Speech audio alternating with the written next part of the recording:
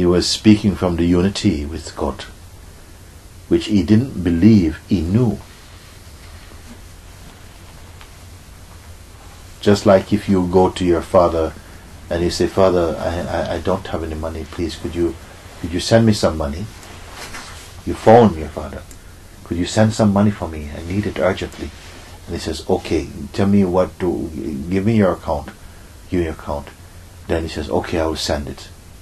Then immediately your heart is at peace because you have that trust. Not you don't believe, I believe he will send it. No, you know. Already you start to say to people, okay, fine, now we can go and get the things because my father is sending it, because you have that trust. That is trust.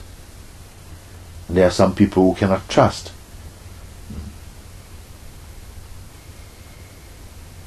They just won't trust. Something inside says, no, I can't trust.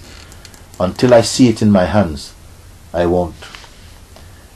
And they are said also to be wise, because somewhere it says, a promise is a comfort only to a fool. They're saying like this. That don't live on promises. So it can seem contradictory. In one case, just say the word, but that must be someone who you know in your heart, you trust so fully in your heart. But if you are only accepting promises from people who flatter you, then you will soon find out that there was a mistake. You don't live in promises. So all these things point to a kind of a flexibility, an intuition, a sensitivity, a maturity, an inner maturity that is immeasurable. It just springs out of this.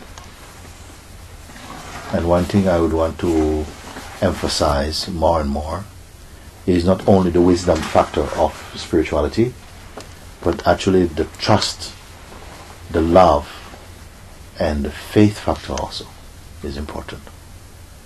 Because otherwise you can learn things and you know it in your mind, you feel really clear, really sure, but you don't have any power. You understand? You don't have any power because you have no trust. You can know these things, what I'm speaking now, you know these things in the mind, you can speak eloquently about it. But when it comes down to on the ground, we don't have that trust. You don't step forward, and when the day comes to fight, you will not fight. You say, no, I can't fight, I'm not this type of person, and so on. There's a time when you have to stand up and you fight.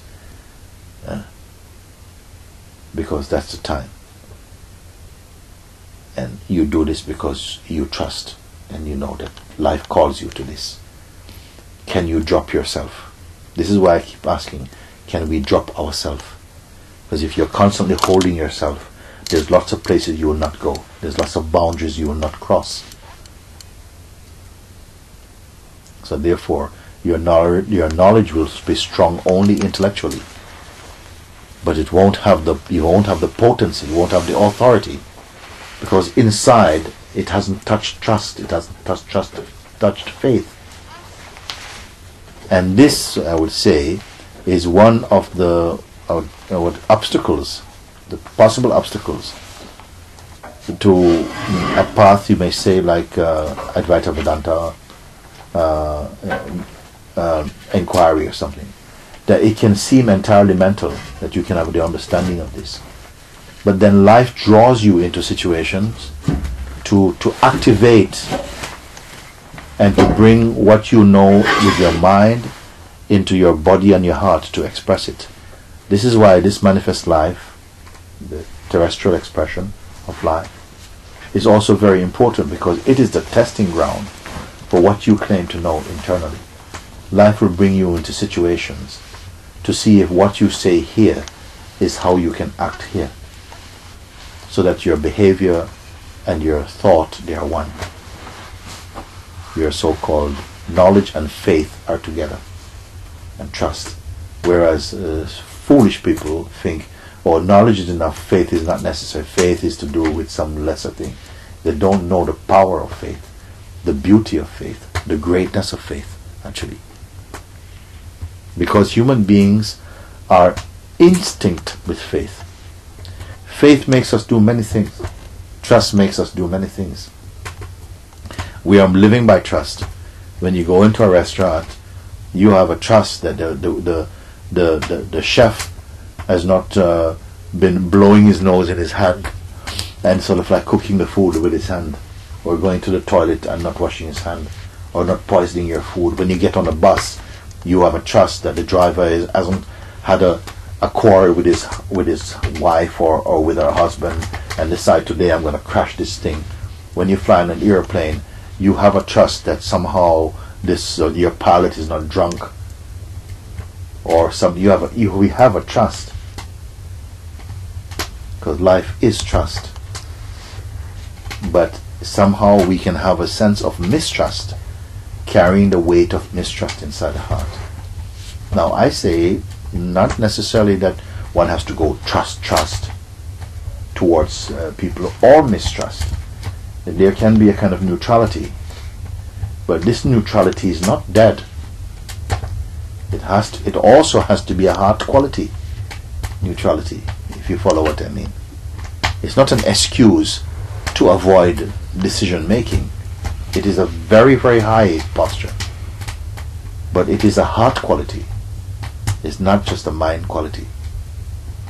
And if we are living only in mind quality, you see, life will show you inadequate. Because life also, if you have not a personal guru, life is your guru.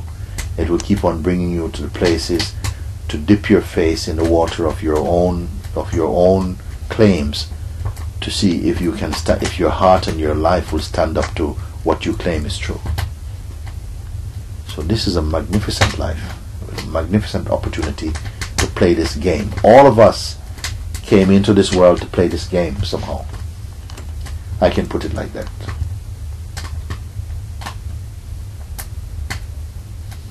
And you can be in this game for a very long time, and you can come out of this game,